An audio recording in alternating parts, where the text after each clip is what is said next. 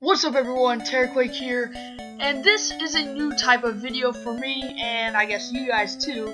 So everyone has their favorite Pokemon, whether it be Charizard, Trubbish, any kind of Pokemon, someone out there probably likes it. And I've been wanting to do a top 10 favorite Pokemon video for a while, or basically just a top 10 in general. However, I didn't want it to be, a bland old top 10 favorite Pokemon video like a lot of people have done. So, I have decided to split this up into a series. I will be doing my top 5 favorite Pokemon from every region starting today with the Kanto region. Now, the Kanto region is of course the OG region. It's what started everything. It has many great Pokemon that are also very iconic, but I have 5 in particular that stand out to me the most. However, before we get started, I do want to give some honorable mentions. Before we get started, obviously you might be able to tell that my voice sounds a bit different, and that is because I'm recording this off of my computer, which is not what I normally do, and I don't have any fancy microphones or equipment like that, so I'm sort of just straight up recording this off my computer. I hope this still sounds good. Let me know in the comment sections below if it sounds fine, but without further ado, let's list off these awesome Pokemon. To start us off, we have Rhydon, and come on, Rhydon's just a really cool Pokemon, and I know a lot of people might hate its evolution, but personally, I love Rhyperior, and that's just gonna boost Rhydon's attention to me even more, so yeah, that's why it gets an honorable mention.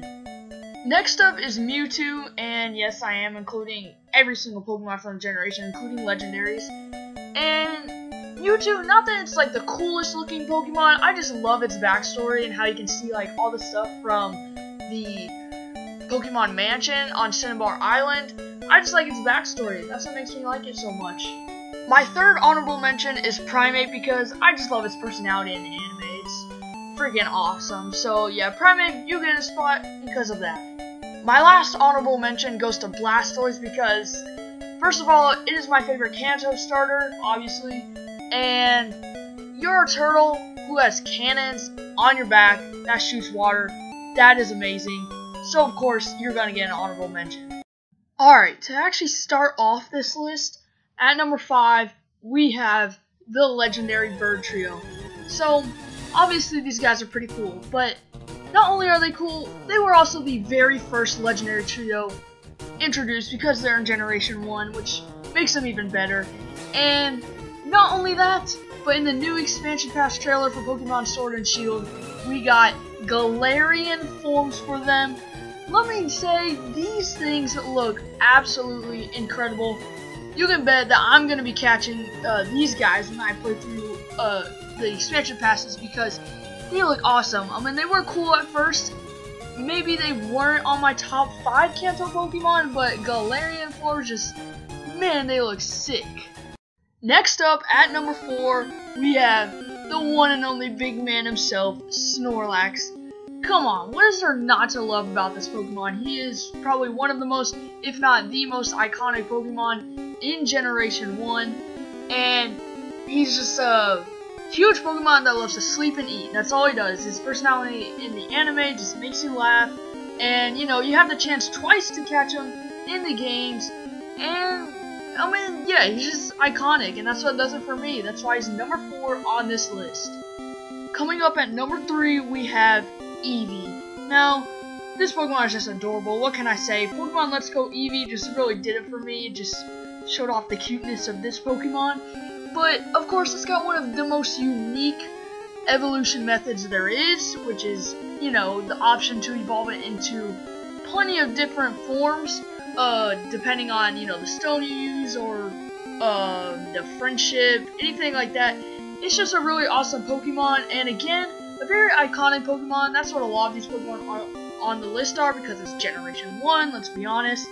But yeah, Eevee, just an adorable Pokemon, and it's a very cool one. I like how in Pokemon Let's Go Eevee, in normal games it doesn't have a good moveset, but in that game, you could teach it all these like special moves from these move tutors, which is pretty awesome. Now, I haven't played those games yet, but when I do, I'm definitely choosing Pokemon Let's Go Eevee because I want to use this Eevee. For the runners-up spot, at number 2, I have Slowpoke. And Slowpoke, first of all, I've used this Pokemon before, twice during when I played through Pokemon, and it's a very strong Pokemon, definitely when it evolves, but also it's just as derpiness. Someone come on, in the anime, it's just like, yeah, whatever, Slowpoke, like, I don't know, it's just, the derpiness really does it for me. I also like its branched evolution, how you have options. You can either, you know, level it up the normal way, go to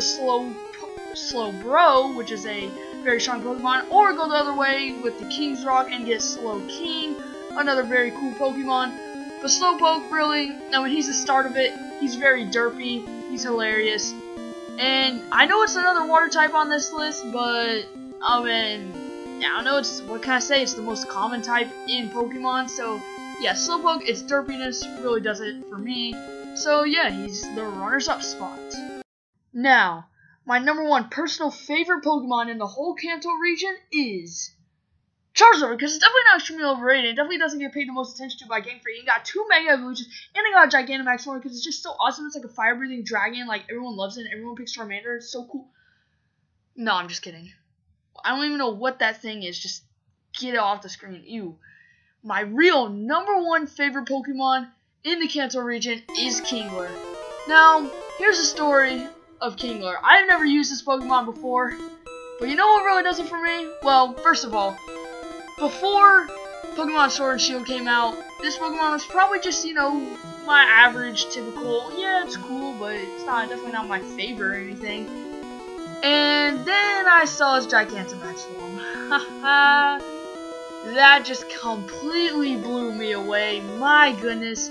Is that thing awesome? It gets, like, you know, all the spikes around his body or whatever that is. He's got the white stuff coming out of his mouth, you know, how crabs do.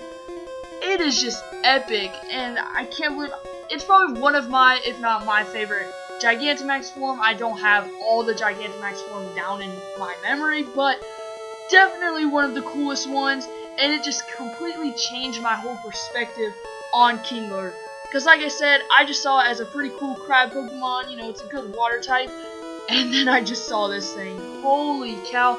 I didn't even know it had a Gigantamax form until recently, and man, it's now my new favorite Kanto Pokemon. What can I say, man? So for that, Kingler is my #1 favorite Kanto Pokemon. And there is my top 5 favorite Pokemon from the Kanto region. And this is a brand new video for me. I've never really done a top 5 or top 10 video, obviously. So it'd be very appreciated if you guys could leave your feedback on it. Let me know, did you like the video? Did you hate it? I sure enjoyed making it. And yeah, if you guys liked it, I'll do this for every single region because I know most of the Pokemon, you know what I'm saying? But anyways, yeah, like I said, I had fun making it. Please leave your feedback. I'd like to know if you guys liked it or not. But that is all. So for now, I hope you guys enjoyed, and I will see you all next time.